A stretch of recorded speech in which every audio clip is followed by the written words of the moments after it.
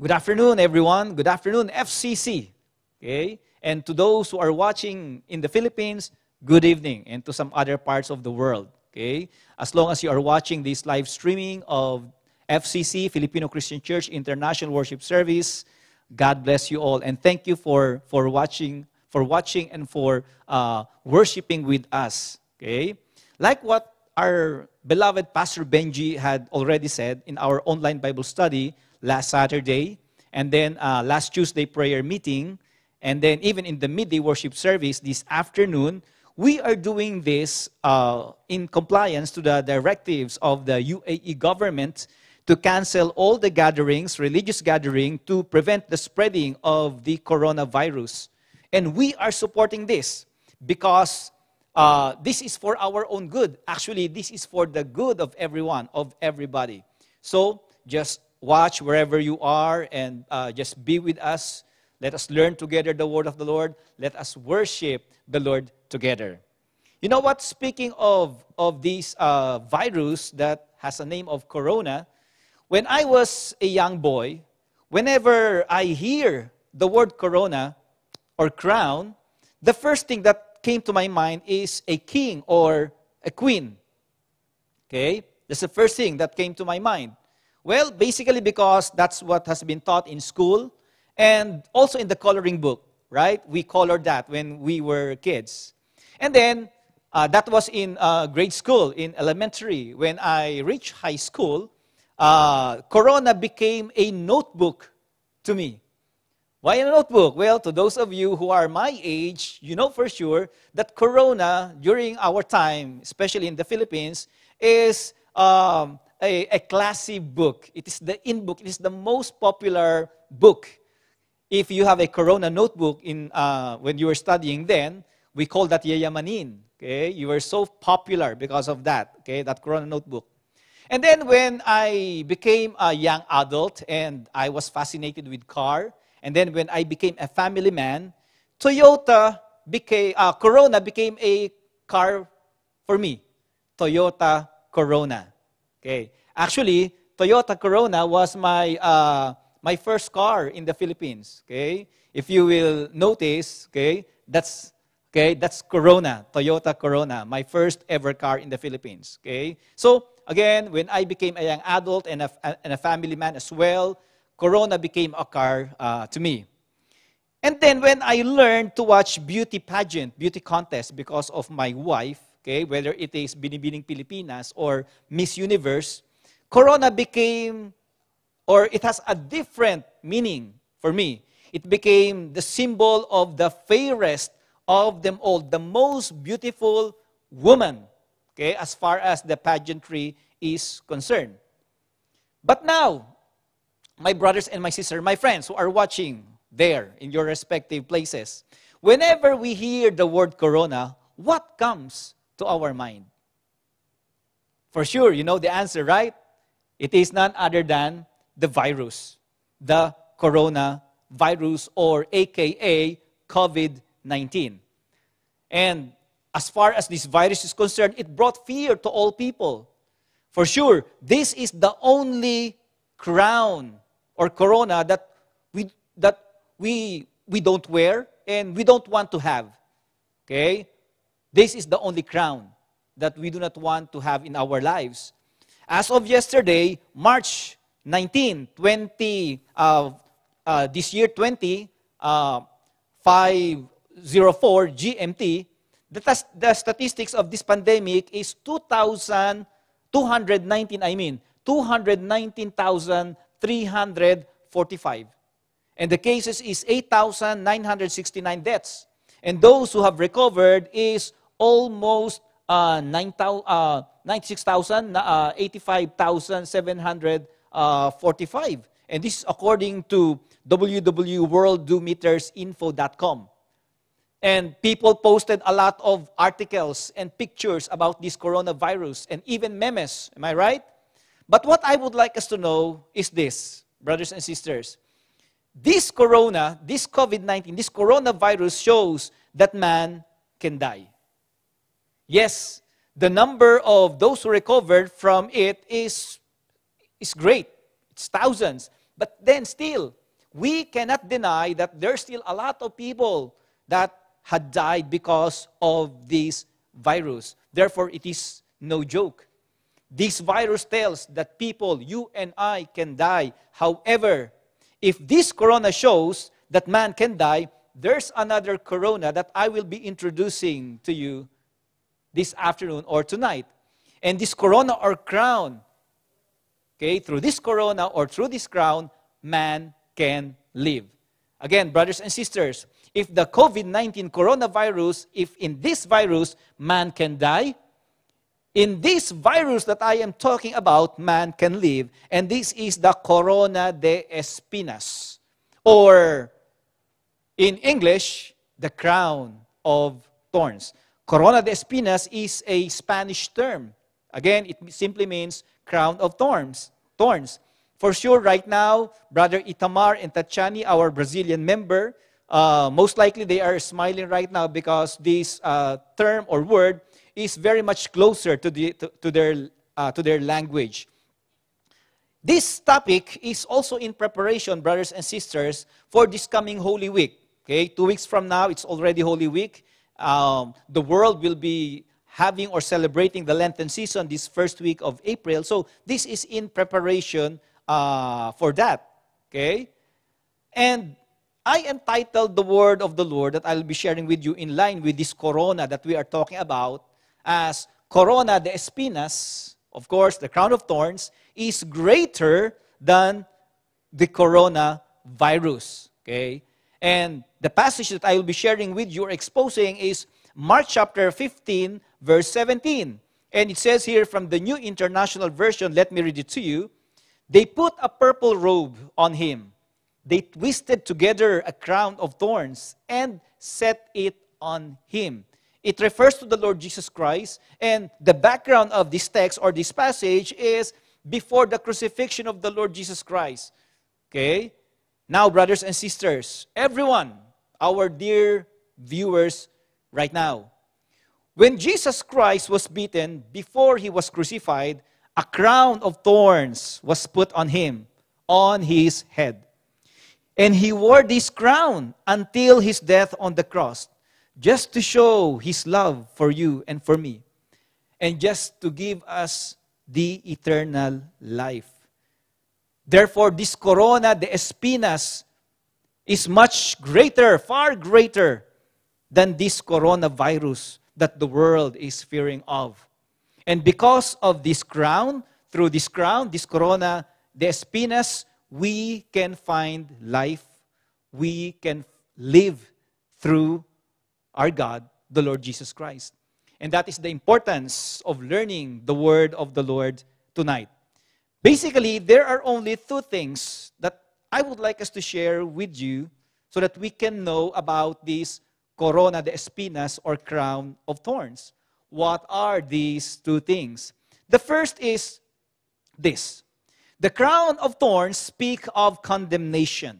Yes, the crown of thorns speaks of condemnation. Thorns in the Bible speaks of sin. Yes, it speaks of sin. It is a sign of sin. And sin is condemned. It has to be condemned. It needs to be condemned in the Bible. Let us go back in Genesis chapter 3, verses 17 to 19. And we can read this in the New International Version. To Adam, he said, this is the Lord speaking, because you listened to your wife and ate from the tree about which I commanded you, you must not eat of it. Cursed is the ground because of you. Through painful toil, you will eat of it all the days of your life.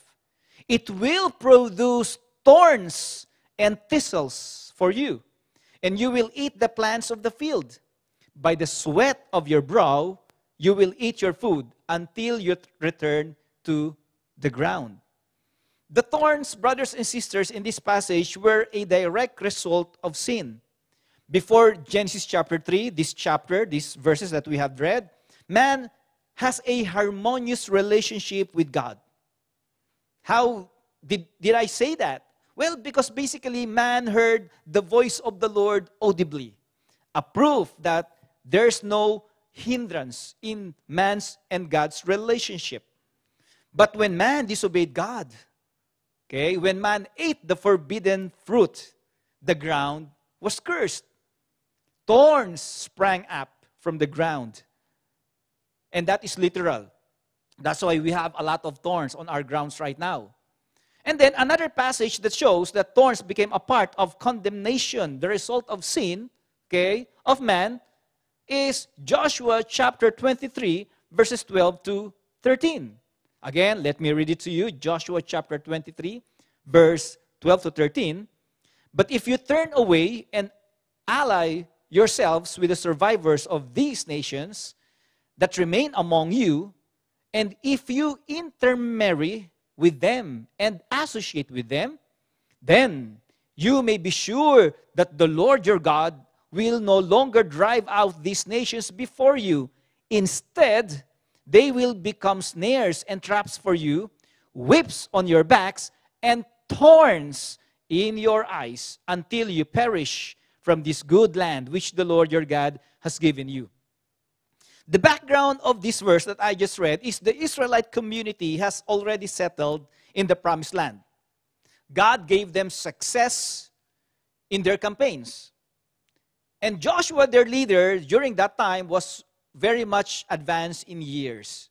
Okay? And so he knew he won't live any longer. So he called all the people, the Israelites, their leaders, and everyone, and then he charged them to obey what was written in the law of Moses.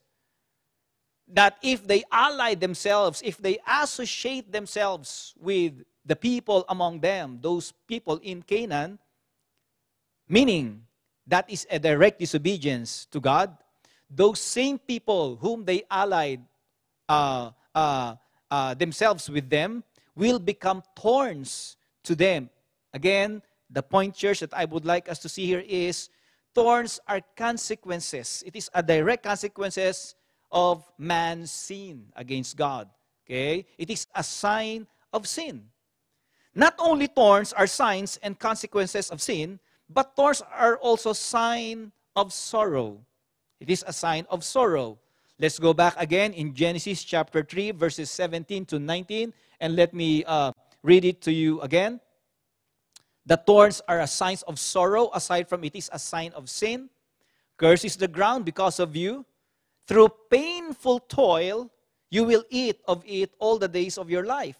It will produce thorns and thistles for you, and you will eat the plants of the field. By the sweat of your brow, you will eat your food. Before man fell to sin, referring to Adam and his wife, they don't yet labor during that time, okay, for their food. God placed them in the Garden of Eden. Remember the passage, okay? Remember the book of Genesis. The Lord created them, man and wife. The Lord put them in the Garden of Eden. And then God commanded them that they can freely eat all the fruit-bearing trees in the Garden of Eden, of course, except for that forbidden fruit, for that forbidden tree. God forbade them to eat it, even just to touch it. So we know the story. Before the fall of man, Adam and Eve, of course, it is implied that they got hungry, that they eat the food there, and they eat all the food, the fruit that they need without shedding a single sweat. Okay? They don't labor. They don't labor. They don't labor. However, when they sin, when man fell into sin, that's the start that they labored, that they need to labor, that they need to work out for their food. And not only that, according to the passage that we just read, thorns sprang up. So meaning, to those of you who are familiar with farming, agriculture, or just even, just even gardening. I remembered when, during those grade school days, right, we have gardening subject, okay? In order for us to make a plot first, in order for us to garden, we need to pull out all the weeds. We need to pull out all the thorns in the ground, in the soil, in order for us to really, cultivate it. Then we can just plant. So that's the same thing also with Adam and Eve during that time. They need to labor. They need to work for their food. And that is a sorrowful thing, right? Again, because if you will compare their life before, there's no sweat. Okay? They can eat anything, no sweat. But after they sin, they need to labor, they need to work out on the ground. And I do not know you, but a lot of times during our gardening time when I was young, when I was in grade school, I was always been pricked by the thorns. Okay? By the thorns. Does any one of you there watching right now also been pricked by the thorns, especially by that makahiya, right?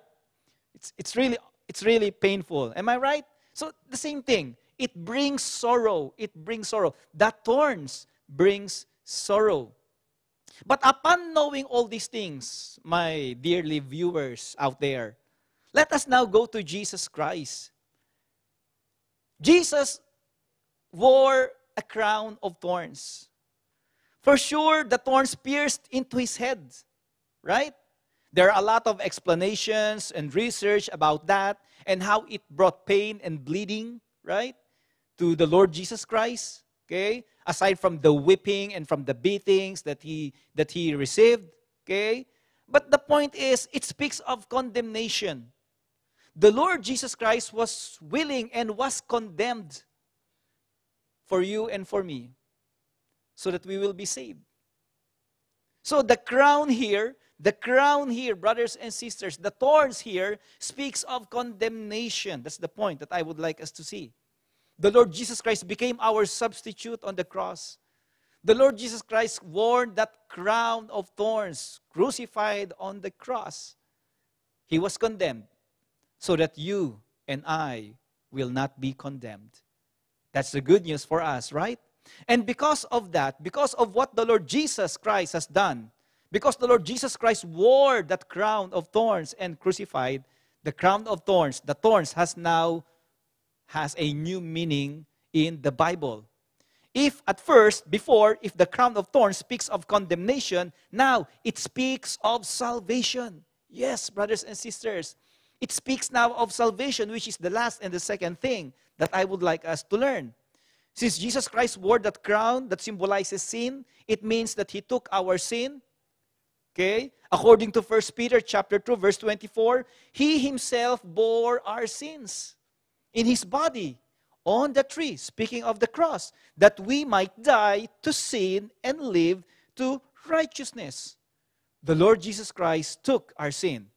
Peter, the writer of 2 Peter, was talking to the believers in this chapter to live godly lives, which includes submission to authority, even they experience harshness. That's the background, that's the context of this passage.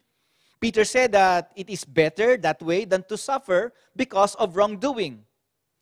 Though that is the context, brothers and sisters, though that is the context of Peter, but still, he likened it to what the Lord Jesus Christ experienced on the cross, which is the truth that we are discussing. That even though the Lord Jesus Christ commit no sin, He became a sin for us, so that we will be saved. The Lord Jesus Christ took our sin, brothers and sisters. He bore our sins on the cross. Jesus became our sacrificial lamb. He is our sacrificial lamb. He is our substitutionary atonement, so that you and I will be saved. And you know what? Aside from the Lord Jesus Christ has been our substitute, okay, atonement, He died on the cross. He didn't took our sin. He didn't only bore our sin on the cross, but He also took our shame. He took our shame. Hebrews chapter 12, verse 2 says, looking to Jesus, the founder, the perfecter of our faith, who for the joy that was set before Him endured the cross, despising the shame. The writer of the book of Hebrews commanded us to fix our eyes on Jesus because He's the founder and the perfecter of our faith, because He endured the cross and taking up with Him the shame on the cross. He even despised it. He even despised it. Now, my point is this. You see, brothers and sisters, crucifixion is the capital punishment during that time of the Roman Empire, in the time of the Lord Jesus Christ. And being crucified was a shameful thing. Yes, being crucified is a very shameful thing. First, because those who were being crucified were the worst criminals. Not just criminals, but the worst of criminals. Meaning to say, if you were being crucified, if you were being nailed on the cross, it means you are a very worst criminal. And that's a shameful thing. Second, the shame that the Lord Jesus Christ bore on the cross is the ridicule and the taunting of the people. And even with the soldiers. Okay? The soldiers mocked the Lord Jesus Christ. They were the ones who put the thorns, the crown of thorns on him before he was crucified. And then they were ridiculing him, posing to bow down before him, hailing him. But actually, it is a taunt. It is a ridicule to the Lord Jesus Christ. They were shaming the Lord Jesus Christ. As if they were saying, okay, so what are you now? If you're the king of the Jews, if you're truly a king, then how come that we're spanking you? How come we're beating you? Okay? It's a shame. They were shaming the Lord Jesus Christ. And most of all, according to history, another shameful thing that we need to learn about the crucifixion or being nailed on the cross is you will be stripped off of your clothes. The Lord Jesus Christ was stripped off of his clothes when he was crucified. And it was a shameful thing. It was a shameful thing. He's naked. Publicly, everyone would see his naked body on the cross, hanging on the cross. It's a shameful thing. Point Church is the Lord Jesus Christ also took our shame. When he took our sins, he also took our shame. You see, my dear viewers, what Jesus went through and endured for us on the cross, okay, even though it is a very, painful, shameful thing, but the Lord Jesus Christ didn't stop there. He didn't stop there. Aside from taking our sin and our shame on the cross, he even did more. And what was this more that I'm talking about? He offered salvation. Offered salvation. Again, he didn't just took our sin. He didn't just took our shame. He offered salvation for us. The eternal life.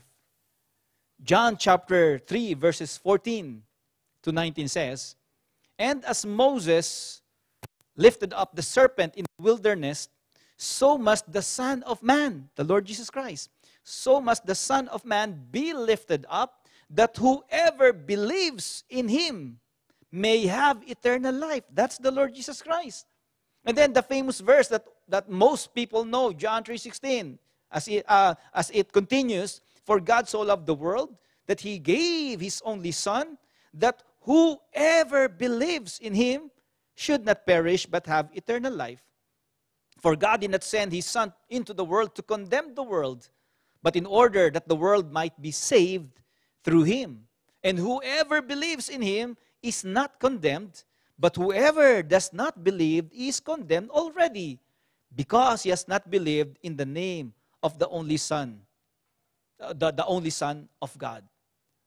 You know what, brothers and sisters? Today actually is our Friends' Day. Our Friends' Day. Maybe you cannot come here, you cannot bring your friends here on our church because of the situation, the quarantine that we've been practicing. But still, you can share this link to them. You can even ask them to watch with you right now, so that they will be able to see and listen to the Word of God. Church, again, the Word of the Lord is unstoppable. The salvation of the Lord is unstoppable.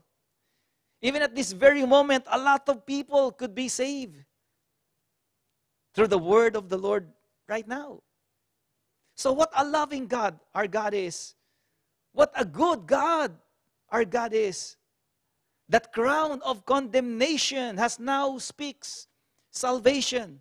The crown of condemnation has now become the crown of salvation through the Lord Jesus Christ. And this is for everyone.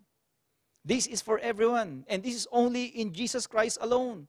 God is not respecter of men. Whoever you are, whatever we are the reason why Jesus wore that crown of thorns. The corona de espinas. If this coronavirus fears you, friends, brother, sister, this corona de espinas is the way to live. We need to know more of this corona de espinas. So far, as I wrapped up the word of the Lord that I am sharing with you, the corona de espinas is greater than the coronavirus. Yes, it is very far greater than the coronavirus. Again, why? Because the coronavirus makes man die. Through this virus, man died.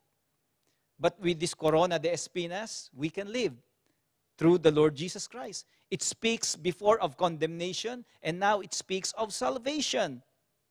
Okay? The eternal life. And this crown of thorns, brothers and sisters, that speaks salvation, also speaks invitation. Before it speaks condemnation. Now it speaks salvation. But it doesn't stop there. It also speaks invitation. Invitation for what, Pastor? Invitation to have eternal life. But how can we have eternal life? We ask. Maybe you are asking, how can we have eternal life right now? How? Well, to have eternal life, brothers and sisters, first, we must admit that we are sinners. Let us admit our sins before the Lord. And in admitting that we are sinners, it means that we also need to admit that we need a Savior. And that Savior is none other than the Lord Jesus Christ. He is the only Savior. The Bible says that He is the way, the truth, and the life, John chapter 14. And only through Him we can come to the Father. So aside from admitting that we are sinners, that we have sins, we also need to repent from it. We need to repent from our sins. We need to say sorry. We need to feel regret. We need to feel remorse of doing all those sins. And then after that, it's just like ABC. First, we need to accept or receive the Lord Jesus Christ, that Savior that we're saying here right now. We need to accept Him. We need to receive Him. John chapter 1 verse 12 says, "Yet to all who receive Him," referring to the Lord Jesus Christ, "to those who believe in His name, He gave the right to become children of God." I always say this, my dear viewers, that not all people are children of God. I often heard before that all people are children of God. But as far as this John chapter 1 verse 12 is concerned, the word of the Lord says that not all people are children of God. Hindi pala lahat ng tao ay anak ng Diyos. Kundi ang anak lang daw ng Diyos ay sino? Yung mga tumanggap sa Kanya. Those only who receive the Lord Jesus Christ, accept Him in their lives.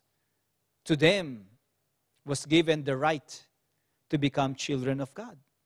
And then after accepting the Lord Jesus Christ, we need to believe and confess. Again, as I had said, ABC, brothers and sisters, accept, believe, confess. Romans chapter 10, verses 9 to 10 says that if you confess with your mouth, Jesus is Lord, and believed in your heart that God raised Him from the dead, you will be saved. Verse 10, "For it is with your heart that you believed and are justified, and it is with your mouth that you confess and are saved. So to those of you who are watching right now, I do not know who you are, but the Lord knows who you are. For God knows everything. God sees us. If you want to have eternal life, if you want to have Jesus Christ in your heart as Savior, then I am more than willing and glad to lead you in a very simple prayer. Prayer of accepting the Lord Jesus Christ. If this is the desire of your heart, if the Holy Spirit is convicting you right now, and I believe the Lord is convicting you right now, I would like you to follow me in this simple prayer of faith, repentance, and acceptance. Wherever you are right now, just bow down your heads, close your eyes, dear viewers, and repeat after me of these words. Say, Lord Jesus, I am a sinner. I humble myself to you now. I acknowledge my sins. Lord, forgive me. Lord, cleanse me. Come, Lord Jesus, into my heart and life as I open them to you now. From now on, I will follow you as my Lord and Savior. In Jesus' name. In Jesus' name. Amen. Dear viewers, if you follow that word of prayer, please type your name and your contact number on the comment section of this link or of this broadcast, and we will get in touch with you. We want to know you. We want to pray for you more, okay? So that the Lord will continue to bless you. But that is for those who accepted the Lord Jesus Christ. But to us, brothers and sisters, who already believers of God, of the Lord, this is not the end. This is not the end. We still need to proclaim this good news to the whole wide world, to all the people, especially the world needs us right now. The people are frightened. The people are in fear. The people experience confusion because of this coronavirus that we are experiencing.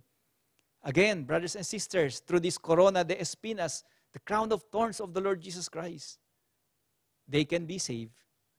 They can live with God. So let us take this opportunity, my brothers and sisters. Let us take this opportunity to really share them the Lord. Let us share them the Lord Jesus Christ. Why? Because people need the Lord. To inspire us more, let us hear a song of Steve Green that's entitled People Need the Lord. And it will be sung to us by our dear brother Dave Cabanatan.